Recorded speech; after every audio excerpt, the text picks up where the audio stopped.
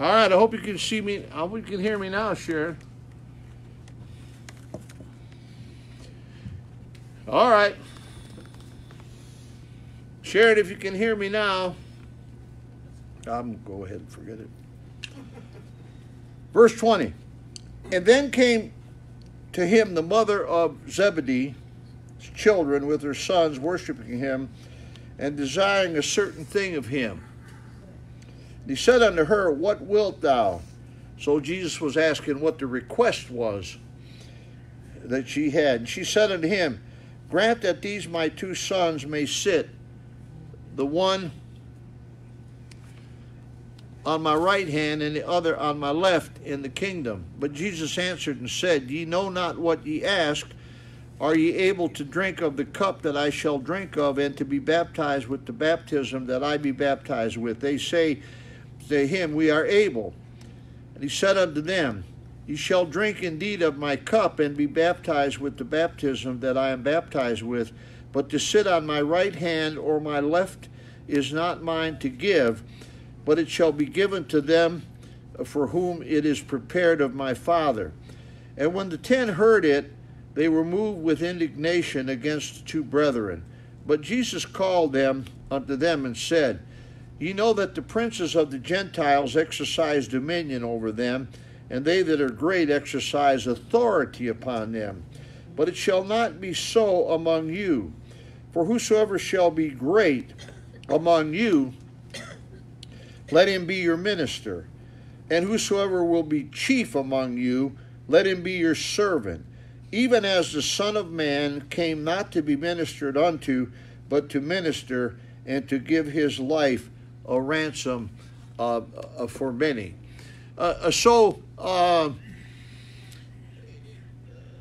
Great lesson to be learned here. The disciples, many of them, they sought greatness. And here you have a mother that was seeking greatness for her two sons. She wanted the one son to sit on the right hand of the father and the other on the left hand. You know, mothers, do we have any mothers in here today? Anybody? Okay, we have several mothers here. Okay, we have a number of mothers here today. Now, mothers generally want the best for their children, don't they? And they like to push them ahead. And so she thought that, well, I've got these, of course, your boys, your children are the best in the world, right? Every mother thinks their boys. They could even be, I've seen them on death row, and the son had killed 20 people.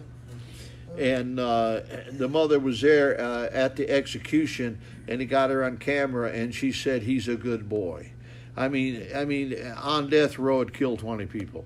And so that's the way mothers are. They try to always take the best part for their children. And the problem is we try to, listen now, we try to, on our own part, if it isn't our mother trying, we try to push ourselves forward. You see, let me tell you something about Jesus. Listen very carefully now. When you take Jesus as your Savior and you commit your life to Christ and you become a real Christian, what you get is you get a cross. You get a cross to bear. Listen carefully now. You get a cross to bear. Now, it talks extensively about bearing the cross with Jesus and yoking up with him, and he'll make it he'll bring you through it. Everything will be okay. He's good, and he can bring you through it. But the life as a Christian is not a prosperous, easy life. It's a life of persecution. You don't want to hear this. You want to hear because it talks about us being glorified, and you want the glory life. Or the Bible says that we'll be kings and priests. Problem is you want that now. That comes later. It comes later. Now we suffer persecution. All that live godly in Christ Jesus shall suffer persecution. So don't forget that. You're going to suffer persecution. All that live godly in Christ Jesus shall suffer persecution. Now, there's even some Christians, I think, they're not very good Christians. Let me just say that I don't know if they're Christians at all. It's hard to tell because they're so worldly. They identify with the world and they do everything the world does. And, of course, if you're a Christian, if you are a Christian, if all, I don't know, if you live like the world, I don't think you're a Christian, but you could be. You could be a backslidden Christian. I don't know. But let me just say this. It's not going to cost you much because you're drinking with the world and you're shacking up and you lie and you steal and you're proud and you're arrogant and all of those things that are unchristian. You're not a humble person. First of all, let me say this. You can't be saved at all unless you humble yourself. You have to come as a sinner to have a Savior. We have so many people today, Joel Osteen and the likes of Joel Osteen on television and many churches. They preach a prosperity gospel. They preach a positive thinking gospel. Listen carefully now. That it says if all you have to do to be victorious and is you got to think positively. No, it ain't gonna work. It ain't gonna work. They push it and they have a lot of followers, but not many of them ever read the Bible much or anything. I noticed these great movements that I see. I saw a great movement here recently. And they have hundreds, yea, thousands of people come. You know what they come for mostly? Listen to the music. None of them are carrying Bibles. If you don't have a Bible and you don't know the Bible and you care nothing at all about the Bible, I really don't know if you've been born again at all. I mean, because it's the book you should love and true churches, gathering of saved people should be a church where everybody brings their Bible to church. If you're a real Christian, you should have a Bible with you all the time. Some come to me, someone asked me today, I want one of them little Bibles, the New Testament and Psalms and Proverbs. That's okay. I can give you that, and I have some other ones that are smaller. Let me see if I got that one here. Yeah.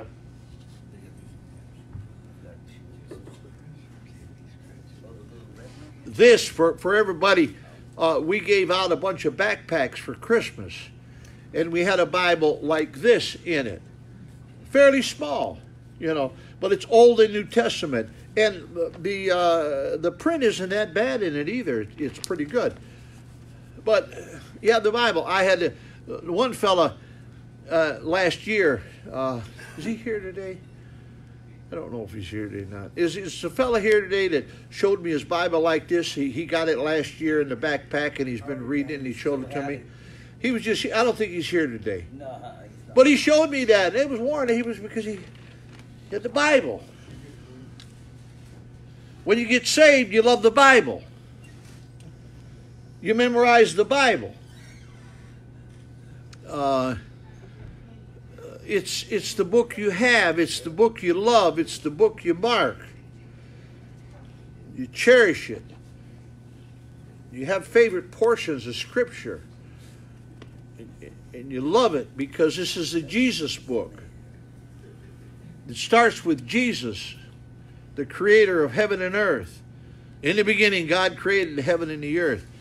If you have no interest in the Bible, I did. Most people don't have no interest in the Bible because they're not a child of God. I never understood the Bible before I was saved. How could I understand it? It's spiritually discerned. If you don't have the Spirit of God, what do you care about the Bible?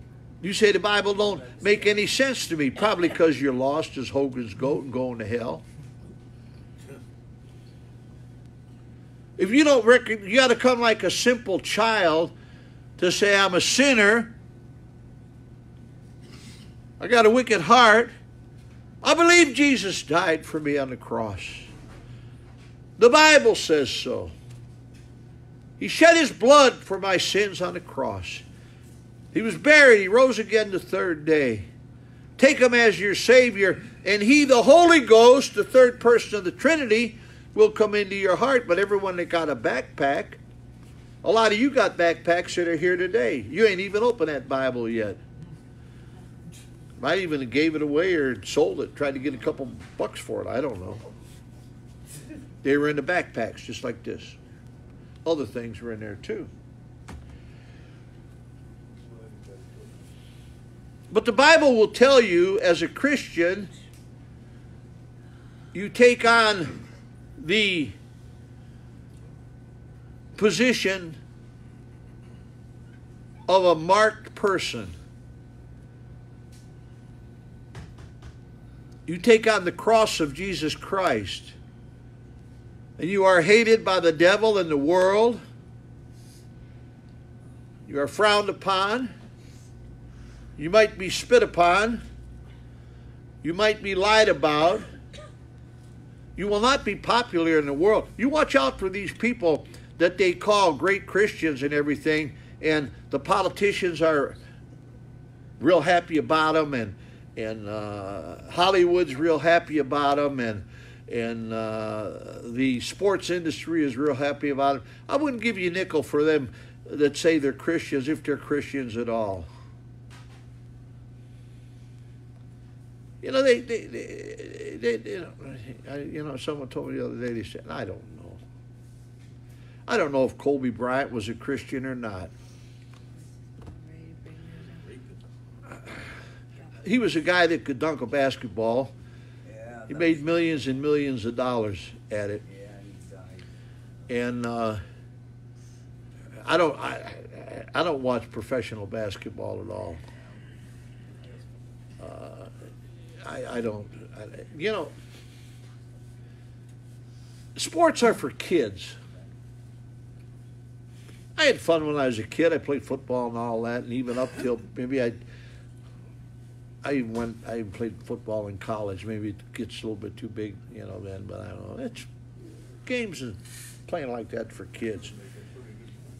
But, you know, someone told me the other day, and someone I know where they said,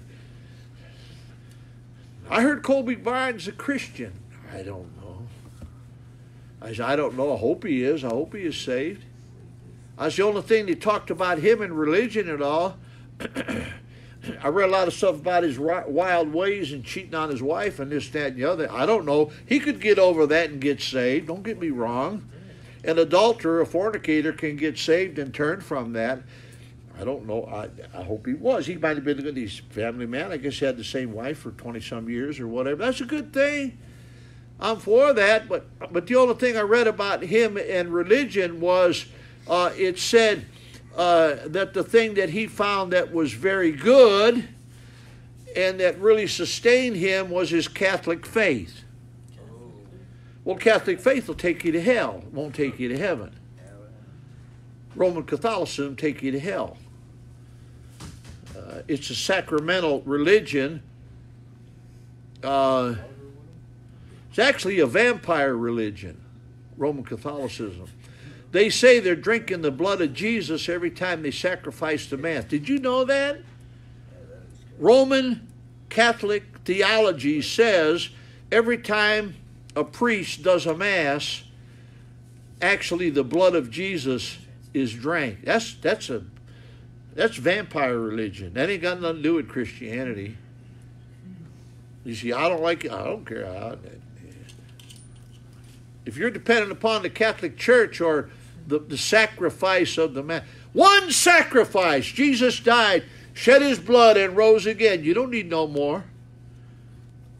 You don't need it. They sacrifice them 1,000 times today. Maybe the Catholic Church probably sacrifices all around the world today 1,000,000 times. Sacrifice a Mass. One sacrifice. It is finished. You trust to Christ. You don't trust the Catholic Church or the Baptist Church or the Methodist Church. I see some people that were agreeing with me for a while. Now when they got on the Catholics, they ain't so happy. Maybe they're Catholics. I don't know. There ain't no hope in the Pope. There ain't no hope in Mary. There ain't no hope in the Mass. Yeah. I don't know if they say it. They used to say it in Latin. They kick that blood and hocus pocus over that. They actually say that the miracle, here's what it's called, transubstantiation. That's a theological term of Roman Catholics. And they say that when the priest does the hocus pocus over the alcoholic beverage, which God forbids, the alcoholic beverage turns into the blood of Jesus. Still do. That's spooky stuff, man. That's nigh on the witchcraft. They even got, I saw in New York about 2-3 years ago, they had the blood. They had taken blood out of a pope years ago. They had the blood at a big cathedral in New York, and they showed them lined up around the block, coming to look at the blood of the ex-pope. That's spooky, weird stuff, buddy. They say they got pieces of the cross. I mean, all the pieces of the cross the Catholics say they have. Man, you could build Noah's Ark with all the pieces they got of what they say from the cross. I mean, religion ain't going to cut it. The born-again experience is what you have. But what it brings you to, it don't bring you to high and mighty robed people shaking smoke around caskets and stuff. It'll bring you the cross. It'll bring you persecution. Let's stick on the Roman Catholics for a minute. Roman Catholics, listen now, Roman Catholics have killed over the years millions and millions of true Christians. Roman Catholics, yeah? Through the Dark Ages, they slaughtered Christians. They tried to get them to recant. They were so diabolical and so wicked in the devil that they had special lotions that they would rub on the Christians. So what they would do, they would do the slow burn. And they rubbed this stuff on you, and that they could burn you, and you wouldn't burn too fast and die too fast. And what would happen is you could be tied up and burning, and you could watch your flesh falling off your bones and still be alive to be tortured. That's how wicked and the devil the Roman Catholic Church was, because they wanted you to suffer to the ultimate. They didn't want to just cut your head off or kill you just like that. They wanted you to, and they say, recant. Say you're not saved by the blood of Christ. Bow your knee to the Catholic Church. Yeah? Watch out. What years was that? Huh? Was that the 1400s? I can't hear you, Liz. Was that 1400s they did that? Like you said, the Dark Ages. It was during the Dark Ages. Yeah, it was before then. I forget the exact years. About 400 years, I think. Long time, Dark Ages. And there wasn't much written. You didn't hear much, but it was there when we're true. There are always true Christians. They had nothing to do with the Catholic Church. So, I'm going to finish. The woman wanted her boys to be big shots. You want to be a big shot. You have to be a servant to be a Christian. Jesus said, if you want to be a Christian, it shall not be so among you. You don't have authority, but whosoever will be great among you, let him be your minister. And whosoever shall be chief among you, let him be your servant. Even as the Son of Man, capital S, Jesus, God, came not to be ministered unto, but to minister, and to give his life a ransom for money. Jesus gave his life. He was persecuted. He was shamefully treated. You will be too if you're a Christian. I don't feel bad when I'm talked about or whatever. When people write, we just had to paint over our bill. Maybe someone here painted. I don't know. Someone painted some things about Jesus on a couple of our buildings. Not this building, but a couple of our buildings. And because they hate the Lord Jesus Christ, and they hate that's what you get. You get your buildings painted on. They might spit on you. You'll be shamefully treated. Have you ever took any persecution for Christ? You probably ain't even a Christian. If you're any kind of Christian at all, you're gonna be persecuted. You say, "I've never been persecuted." Maybe you ain't a Christian. Do you ever speak up for them? Could you take a sign and go out on the street and say Jesus saves and call people to repent? Oh, they'll drive by and they'll curse you and give you the finger and everything else. Get a Jesus save sign out there. Yeah? You be persecuted, you be hated. Some real Christians go before Joel Osteen's big coliseum that he rents. And they stand out in front and try to get people saved, tell people to repent. The people walking in there, they ain't got no Bibles, they never have any Bibles, and they make fun of those. People even told me those people are nuts. No, them people are right that stand outside of Joel Osteen's.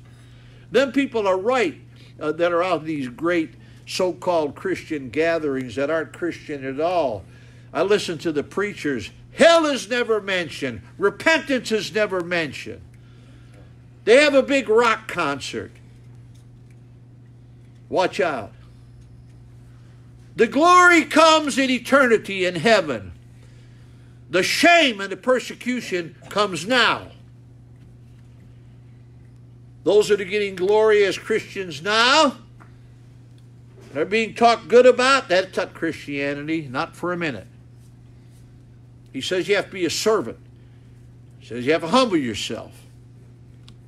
Where do you stand?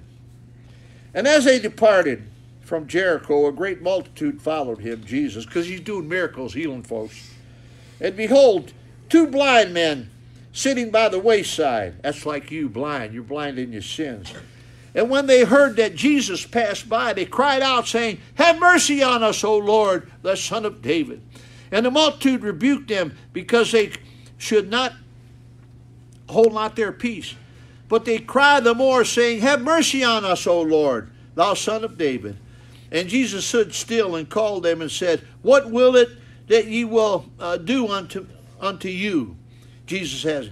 And they said unto him, "Lord, that our eyes may be open." I pray your eyes would be. Oh, you might not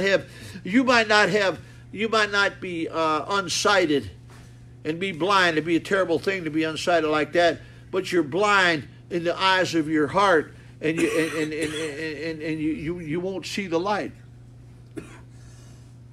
When you see Christ, you're lightened, and you get saved.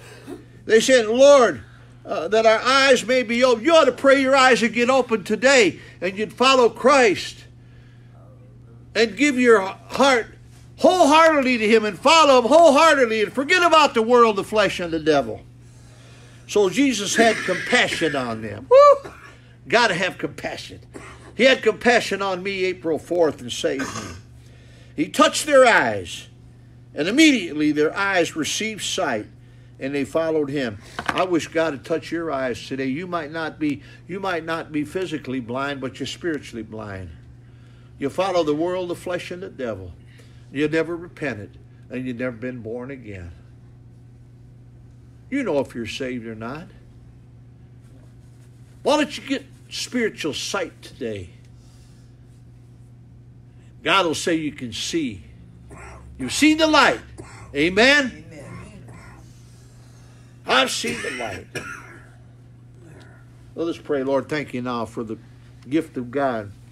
If thou shalt confess with thy mouth the Lord Jesus and believe in thine heart that God had raised him from the dead, thou shalt be saved.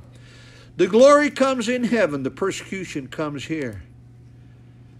Turn to Christ. Repent. You'll be hated. You'll be talked about. You'll be railed upon. But it's only for a moment, this flash of time that is our life, that we count so dearly, but it'll be gone so quickly. Then eternally you'll be there. The glory with heaven or the continued horror of hell and weeping and wailing and gnashing of teeth. Sin for a season. Damnation and punishment forever. Following Jesus, persecuted, lied about. But God being with us and giving us joy in the midst of persecution, the glory comes in heaven later, not now. Help us now. You that aren't saved need to get saved right now. Would you turn? If you feel like you ought to be saved, that's God talking to you. Just pray the sinner's prayer and get saved right now. You don't have to go to hell. Take his cross and follow him. Well, it won't be an easy way, but it'll be the right way, and the glory comes later, not now. Would you turn from your sins and repent? This is a prayer. Dear Lord Jesus, I believe you died for me and shed your precious blood on Calvary's cross, rose from the grave the third day. The best I know how, with an honest heart, I turn from my sins, receive you as my Savior. Thank you for saving me right now. I hope many of you did that today here and on the viewing audience. Help us, Lord. The way of the cross is persecution, taking up our cross daily. The glory comes later in heaven. Help us to follow you. We ask it in Jesus' name. Amen. Amen. If you've received Christ today, talk to me afterward. If you need more help, want to talk, I'll be here. We're going to go eat now. Go find a seat. Our next service will be Sunday, 9 o'clock for Sunday school.